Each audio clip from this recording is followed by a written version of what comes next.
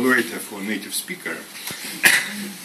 Yes, and first and foremost, my great respect to Simon, because he repeated his 7 project,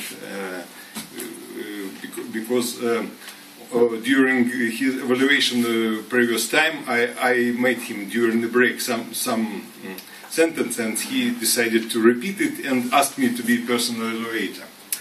And of course, it's a rather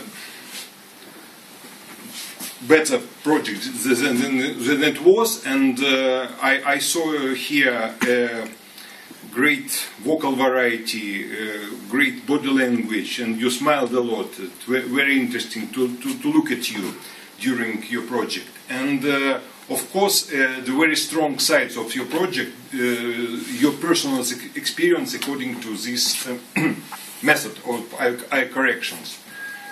You spoke to us a lot about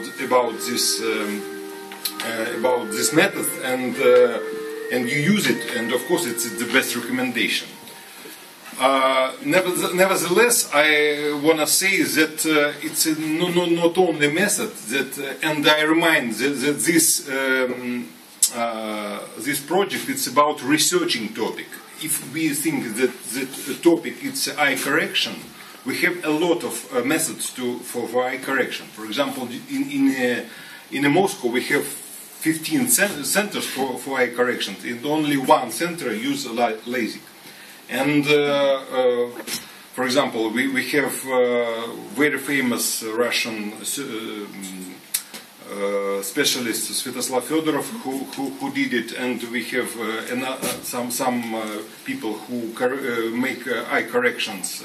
Maybe you can mention about it and compare which method is better. But you choose it, and of course it's your great experience, and you did best. My congratulations with your project, because you showed us. It was like a special show, but with a lot of knowledge and with everything.